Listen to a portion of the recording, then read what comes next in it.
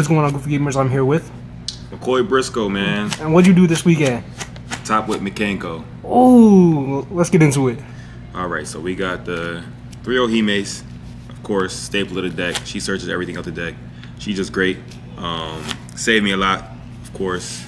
We got the 1 Nini. She's good in the grind game. Comes out the deck later on. You get to take people's monsters. She's good.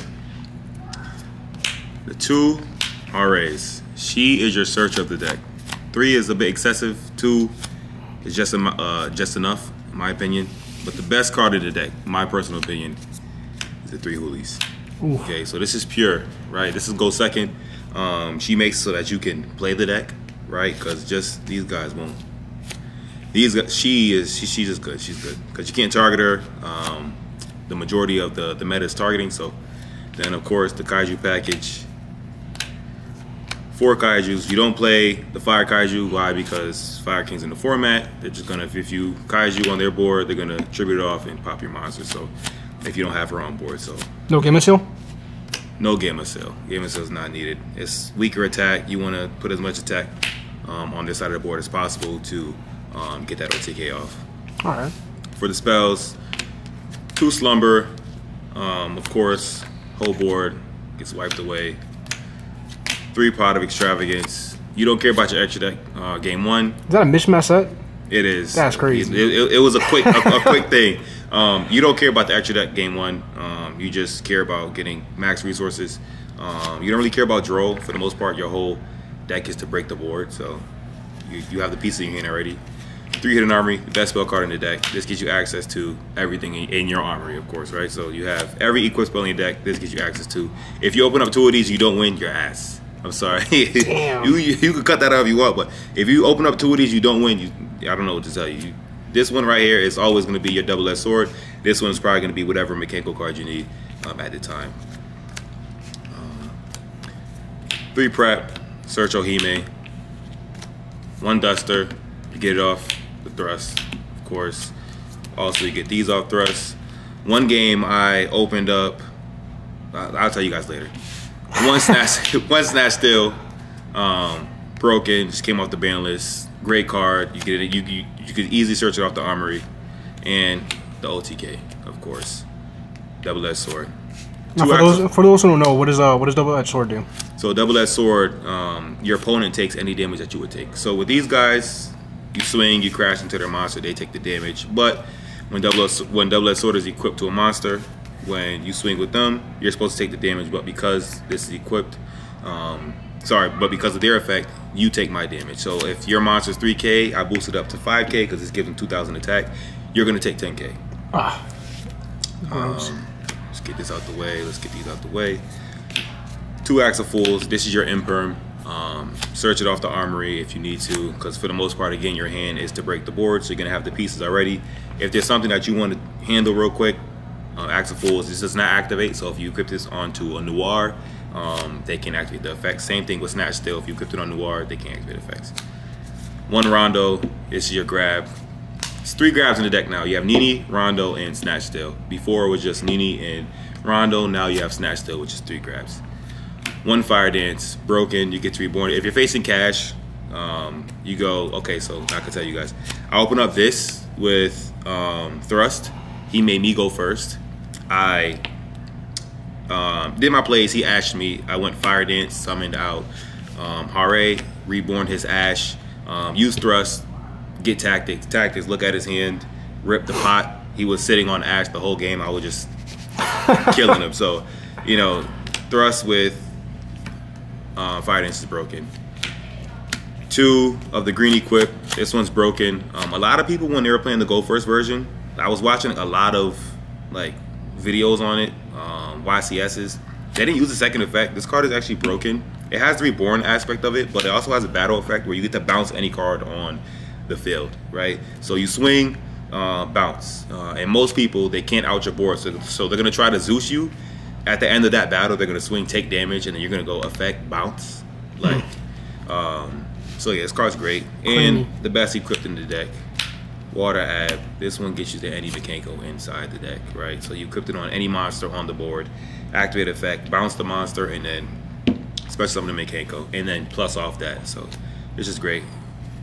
This card, Ceremony's Broken, activate special summon Ritual or any Mikanko, and then you get to banish this card from your graveyard, send any Mikanko card to the graveyard. Sometimes you go search with Ohime, you dump a Mikanko, let's say you dump RA, and then you search this, special summon her, and this goes to graveyard, banish this, get green, bring this back, and you can get the effect. So just really good. A lot of people don't play Spirit Walk. This is, sorry, 4 grabs in the deck, Spirit Walk. This lets you take any monster on their side of the field and equip it to a Mikanko card, and then you get their effects, because when a Mikanko is equipped, you get an effect. So actually the whole day, on my opponent's turn, I never activated an effect. For some reason, I hate thrust. I hate talents and thrust. Mikanko Rivalry, this one lets you get any target a card, a monster on the field, and equip it with any equip spell. So you can go Rondo, you can go Snatch Steal, you can go Axe of Fools. This card is just great, but you have to control a Mikanko. Great card. And then if a equip spell goes to graveyard, you get to banish this and then grab any equip spell from your graveyard. So it's really good. Sometimes you go, this is engraved, you go Ohime, search and equip, send and equip. Let's say you send green and you get to grab anything back. Let's say it's an Axe of Fools or something to negate somebody's monster. That's it for the spells and traps. And then you got extra deck. You have 2 Amirage. This is for your if you normal summon and you, let's say you have something to break their board, but you equip green onto their monster, and now their monster goes to grave, green goes to grave. You normal summon, you link it off for your Mikanko, and then you bring it back with the green crystal. So this card's great. 2 Link Revo, just in case I got Ebby locked. Again, we don't care about the extra deck, but you need some pieces just in case some things happen. 1 Hida for the format, 1 Dark Charmer for the format, in case they have they're playing a fire deck or they're playing the Wanted Engine. You have these 1 SP staple and the Super Poly package. Ooh. Super Poly package, adding Nister, Garura, Mud Dragon, and Draco. This is for game 2 and 3. Again, game 1, you have the Pot of Extravagance. Game 2 and 3, you side up Pot of Extrav and you put in your Super Polys. Smart. And then the XYZs. No Typhon? No Typhon. It's not needed. Typhon's a skill card for me. It's like some decks play it and they don't need to play it. And then side deck, really standard. Again, you're going first, so for the most part, you're gonna win game 1. Game 2, they're gonna make you go first, and that's when they fucked up. 2 summon limit.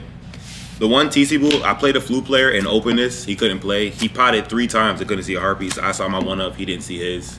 It's what it is. 3 evenly matched.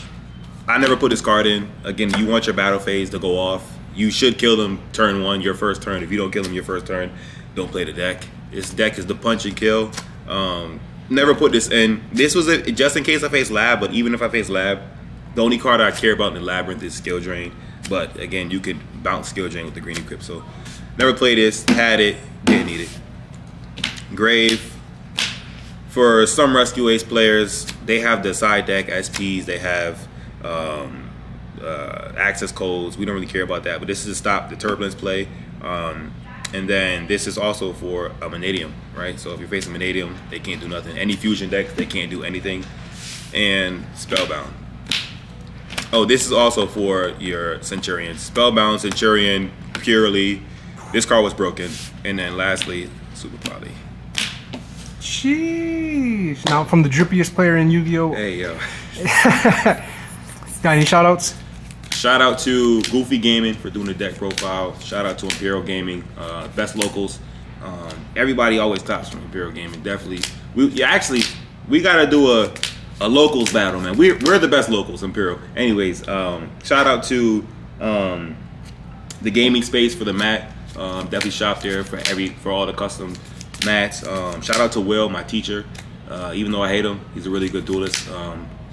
Shout out to everything. Shout out Min. Shout out Joey, Goofy Gaming. Shout out Orlando, my teammate. O'Neal, my teammate. And yeah, I mean, shout out Rich. Yeah. All right. Absolutely. Yeah. Thank you for Goofy Gamers. Remember, stay goofy and stay hydrated. Signing off.